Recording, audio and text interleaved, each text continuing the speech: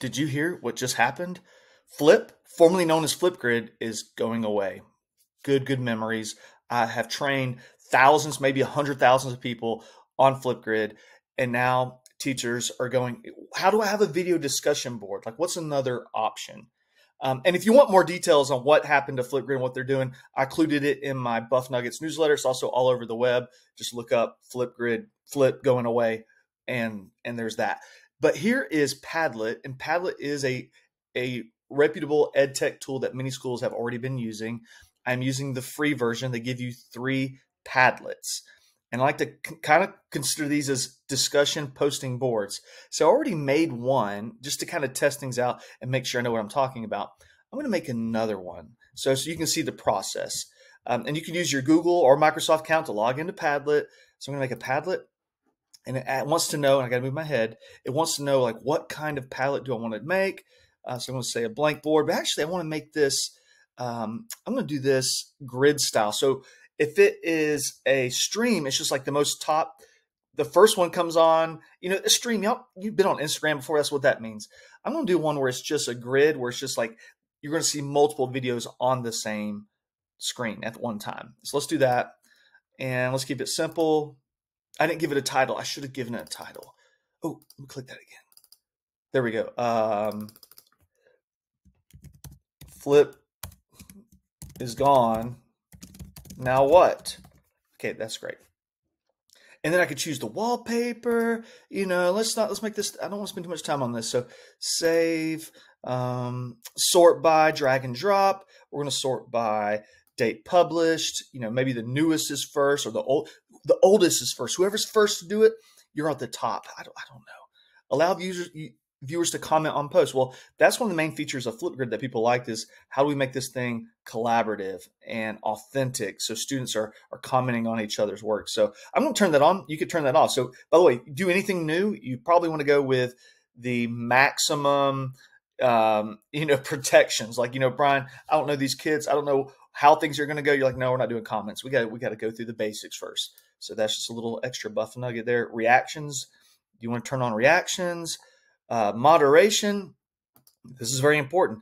How do you want this thing moderated? Well, at the very beginning, you say, I maybe want to manually approve all posts and comments because I don't know my students, or maybe you already have a great vibe with your class. There's also some kind of AI moderation thing. Haven't played with that. Don't know. So I'm going to do, I'm going to say none for now, just so we can just speed along here. So there's that. And that looks good. That looks great. Let's just go there. Remakes. That means someone else could take my Padlet, and I guess another educator down the hall, which is fine. But I'm going to say no one can do it unless you're an admin. Icon. I guess this is like a thing people see when you see all the palettes together. So maybe I'll choose bacon because that's lovely. Now here's the next. See, I'm going to hit out of here. I'm going to hit out of here. That's what I'm going to do. Now how do we get this to people? So that's the big. So the teacher did all this work. Now how do we actually get this to students? So we get a link, like we've done this before. And visitor permission. The visitor can write. They can make a post. Link privacy. We have lots of options here. This Padlet will be hidden from the public. Only people with the link can access it. I would hope so. I don't want just random people getting to my Buffington Padlet here. I did this one for now because I think this is probably the most classroom-ish. Only logged in visitors with the link can access the Padlet. That means you actually have to log in with a Google or Microsoft account. You can't just be doing this anonymous. We don't want that. So I'm going to click that. And then I'm going to say copy link to the clipboard. And once you do this a couple times, it's going to be pretty fast. So copy. And so now I'm going to pretend I'm a student. How do I add to this? So let's go here.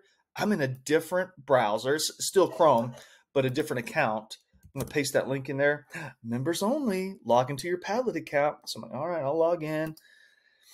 And this is where it's friendly to a lot of people who are on Chromebooks, and students can easily just do a single sign-on here. So I'm going to log in with Microsoft or Google. I'm going to continue and tell them to be nice with my data. And now we just hit the plus sign. So I'm a student. I'm going to hit the plus sign. I'm going to add to this. and the subject is, maybe you gave the students you gave them instructions on how to title it. Now, if it's littles, we're just like, we teach them how to find the video button. So right here, there's a video recorder. Now let's be very, very upfront. This again does not have all the features of Flip, all the accessibility features. It does not have those. This is people who are going to really miss this. You can still achieve a lot of those tasks. So we have lots of options, but the one we're wanting to do is video recorder. And by the way, if you've never played with Padlet, there's lots of cool stuff you can do with this. And let's make a video. Oh my goodness. Hey, I'm making a Padlet. Hey, everybody, my name's Brian. And I'm so glad to be in class. And I love my teacher. My teacher is amazing. So hit that. I'm going to hit playback and save. Give it a title. I'm not going to give it a title. Hit save. And it's going to upload. It's gonna. Yeah, it's gonna. There it goes. I could write a caption. Maybe that's part of my assignment, but I'm just going to publish this thing. So there it is. It is now on the Padlet. And now go back to the teacher view, which is the other one I had. And that video is now there. And students can add comments. They have to be logged in to add comments. And that is enough to kind of get us playing around. So I did that demo in probably a few minutes. And I feel like this will be helpful to a lot of people. It's definitely, again, it's not the same level of Flip or FlipGrid because their specialty is video, but this is a workaround. So there you go, guys. Thanks for tuning in. Please like, subscribe, comment, give me a digital high five, do a dance in your living room, wherever you're at, and have an amazing summer if you're watching this in early June 2024. Later, Gator. Bye.